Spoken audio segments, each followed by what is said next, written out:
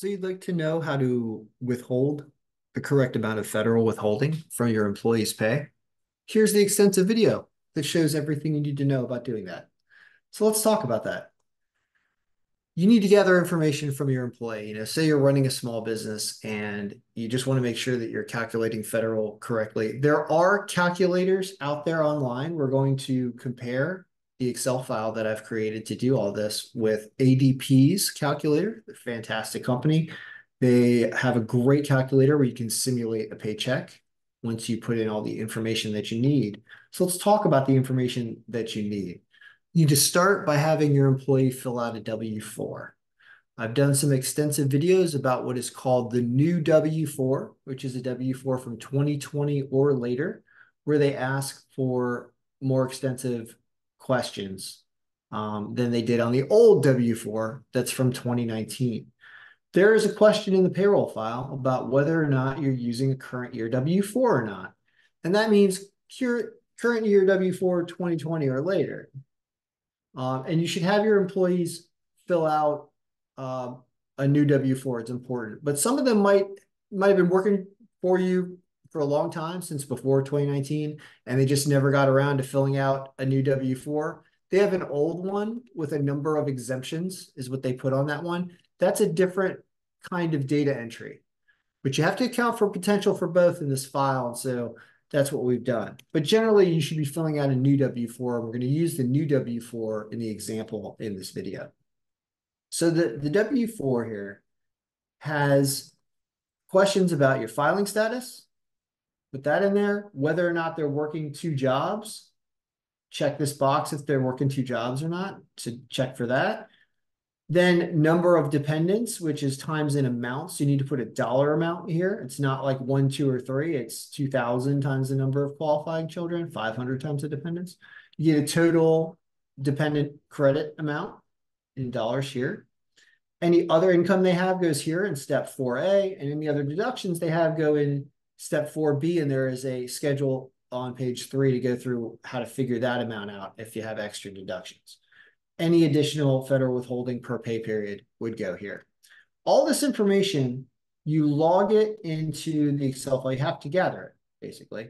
So in order to gather it, this is the area where we're gathering that information from the W-4. And you choose the filing status. You put that other income amount from 4A here, other deductions amount from 4B here, whether or not they check that box or not, yes or no, you choose that. And that total dependent amount, 2,500, goes there. That's the information from the W-4. If they fill out a pretty extensive W-4, that's what you're going to get. Once you have that, you can start working in the actual pay period and figuring out how much needs to come out. And these are all the formulas related to actual federal tax. There are 1, 2, 3, 4, 5, 6, 7, 8, 9, 10, 11, 12, 13. I found about 12 or 13 different layers or stages of having to use formulas in different columns to calculate this. You could condense it a little bit more, but there are about 10 steps basically to go through here. So what do? First thing you do is you annualize the wage amount. How much salary or how much hourly times hourly wage amount was there for the period, and multiply that number times the number of pay periods. You can change pay periods and cycles in this file by doing that here in the matrix. But we're going to go with a weekly pay cycle here. So cell B4, BR4, happens to be the gross wages for the pay period. Federal taxable gross wages, as calculated by looking at the information about the employee, which is all over here, that you enter in for each pay period. How much did they make? We have this person making $2,500 here in a week. If we change this number to say 1,800, then our gross wages are going to change. Our taxable wages are going to change. Everything's going to change, as you can see right here. Now, all of a sudden, the annual taxable wages are $93,000. So that's first step 1 is annualize your wages. Next step, you have to adjust this wage amount by other pieces of information that are coming in from that W-4 and also from publication 15T, which gives you the steps that you need to go through to figure out what your true annualized wage amount is that you're going to be as a base for figuring out how much withholding you should pull out of there. So this is quite helpful in that it shows you all the stages, and I put these stages into these formulas. So adjusting the gross wages is what you do next, and you do that by adding things like the other income, and then you're going to end up reducing the deductions in this one, this column, the next column over, which says that it looks for this deduction amount that you automatically get, this 12,900 or 8,600 if you're single, married, filing separately. It reduces that, and it also reduces the 10,000 of other deduction amounts that we added in here in our W-4. And you end up getting an adjusted wage, basically. So this becomes your base for what you're going to be using when you have a new W-4, is this formula here, as figured out by taking actual gross wages and adding extra income and reducing for other reductions, and that's what you get. So this here is really what your base is as you start to do all these other formulas. And here's where it gets kind of redundant and very, very cumbersome if you were doing this by hand. It's what computers were made for, which are all these different formulas based on what your filing status is and whether or not you checked the box. And these formulas are shown here in the publication 15T in different areas, but they're like this, basically. It's giving you the percentage method. It's showing you that on an annual basis, if your income was below a certain amount, what percentage it's going to be. So I turned all of these tables into these formulas. This is what these formulas look like. I actually use ChatGPT to also help automatically look at the table image and help adjust the formula that I had written from last year. I found it hallucinated once, and one number was off in one of these formulas. That is the only error I've found so far. It was pretty great otherwise, but this is the formula that ends up kicking out in this layered vertical way. I typed them in a more condensed way. But when you see it like this, you know it probably came out of GPT data analysis. So what this is doing is it's looking at that income level, 16,300. This is for the box, no check, married filing jointly, right? So which table is that? That's this one here. Married filing jointly, box is not checked. The box is checked one is the one over here, and that's this formula.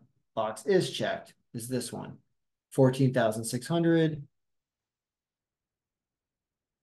and 14,600 shown up here, right? All this. Now, so what this does is this gives you what the provisional withholding is by doing that formula for all 6 of these tables, all 3 statuses, and whether or not the box is checked or not, creates six scenarios for these 6 amounts. Then you have the formulas for the old W-4 because you still have to accommodate for those people that didn't fill out a new W-4. And they're using this wage base because the adjusted wage base is slightly different because you don't have information that you got from the new W-4. You don't have that on the old W-4. So it has to come up with an adjusted wage with limited information. And then you run the other formulas, which are also in the publication 15T, which also look very, very similar, like this. Okay. So, and then you divide all that by the number of pay periods in the year once you put that formula in there. So you get these withholding amounts. And then you have to figure out what status the person was to figure out which one it is. Because what you're getting here is an interesting look at all the different withholding amounts based on whatever status you were. That's the beauty of looking at it in this format, is you can say, oh, the status that pays the least amount of federal tax on their, $99,000 of, or $99,600 of estimated gross wages for the year taxable, that only 135 in this weekly paycheck would go if you're married filing jointly and you have only one job, basically. That's what that one is. all the way up to 311 if you're single or married filing separately and you have two jobs. It's more than 2.5 times the amount, right? So pretty interesting to look at that and see what it is. You choose which one it is based on their status, and you get the answer of the current federal tax withholding. So we can test this one. I think I already have this one in ADP. Per pay period, $1,800. You put the pay date to a new date in the year. Federal tax is going to ask you those questions. What's their filing status, right? Actually, let's change their filing status and let's make them head of household, for example. All the dependents amounts at 24,600, the 10,000 deduction, any additional. So we just changed their status to head of household. It says that their federal income tax is 189.33. There's that 189.33, and we round it. So when you go back and you change their status to head of household, the answer you get is the 189, the rounded 189. This is what you get on the pay stub. But these amounts withheld, 189, 111.60, 21.60 for Social Security, for Medicare. You can see those are the same. So that's how you do it. All right, that's how you gather the information you need from the W-4 and run all these scenarios and pick the right one based on the status and based on what they entered in on their W-4. So you gather that information and verify it from the publication 15T, which is final for 2024. This is the final version, it should be accurate. And that's how you run all the different formulas if you're going to do it. You can just purchase the payroll file and throw all your small business information in here and use what I've built to run your small business. It's only $150 or like $175 if you're a new person that hasn't renewed with me in the past. And it's pretty great because you can see those are all the things that you need. You're going to end up getting a bunch of other questions related to whatever state you're in. I was using Alaska as an example. We could choose any other state, choose a crazy state like California that has a ton of different taxes. It's going to ask you other questions about allowances on a California form. It's going to want to know if you have paid family leave, medical leave, and state disability. It's going to want to know things like your state filing status. Let's call it California single. And all those things are then going to create more information, other types of withholding.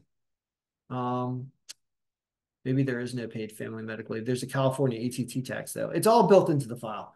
Point is you can see that ADP's calculator also has a ton of things that you can do with that. It's amazing how many different tax laws and types of taxes exist in all the states. So that's one of the things I've been doing here over the new year is checking every single one of them because many of them change.